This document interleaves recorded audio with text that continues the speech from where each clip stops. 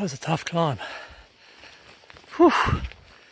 800 meters of roots and rocks.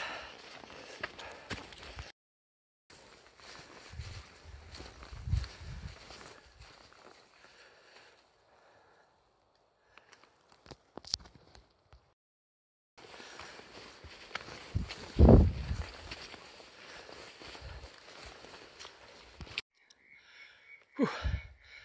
2.5 hours almost of pretty much no stop, relentless up, roots and rocks, and then bog. Took longer than expected to get out of the forest, but we are now out, or out on the tops. So I'm guessing maybe another hour to the hut along the ridge line and back down into the valley.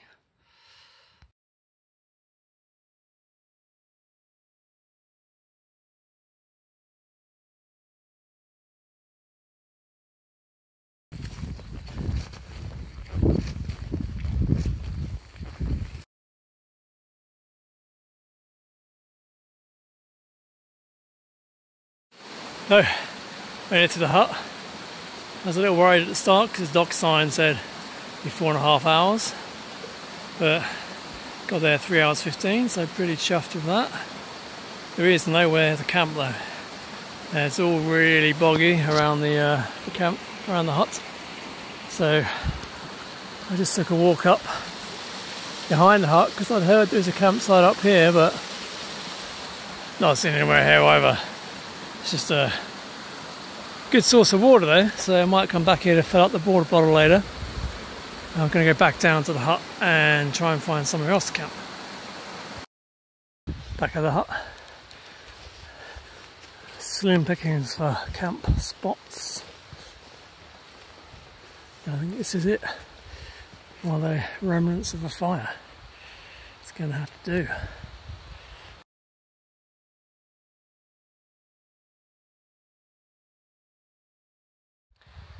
So camp's set up. Just in front of the tent, just in front of the hut that you can see behind me. And just sitting down, ready to have some dinner. And realised that I picked up the wrong packet of food.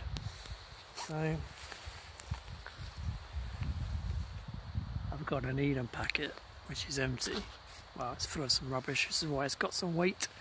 But that means no dinner, so that means breakfast for dinner, and it's going to be slim pickings for breakfast in the morning. So I'm going to have to march out and get back to Murchison for some breakfast, I think. Thankfully, tomorrow should be, I think, a easier and shorter day than today.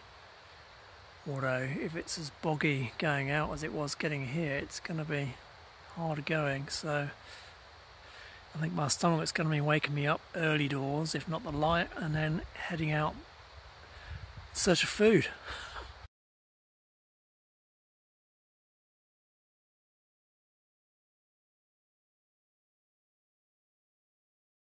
Morning.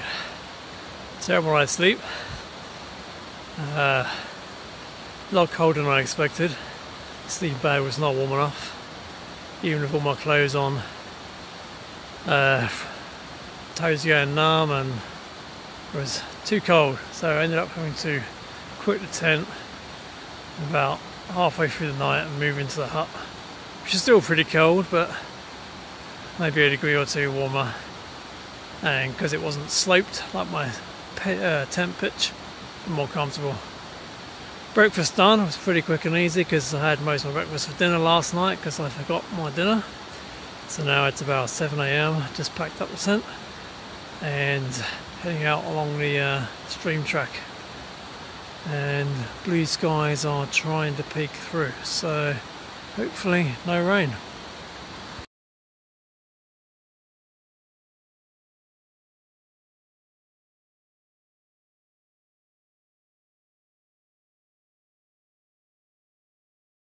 Whew.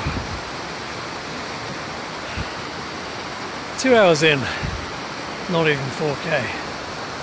thought I would have possibly even finished the track by now. Still got another 3 or 4 to go, but I lost the track. I came out of the woods onto the river and couldn't find the track on the other side.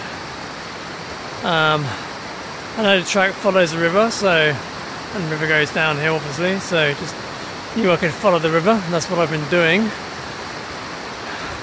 I was very happy when I found somebody had left some little cans, which meant it's a good indication I was on the right way, on the right track. I'm following the cans, and now finally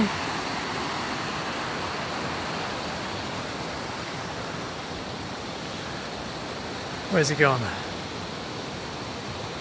There, the little orange triangle of dock. So I'm definitely on the right track. So time now for the last little bit of food, Christmas present, and hopefully that will power me on to the end of the track. See you soon.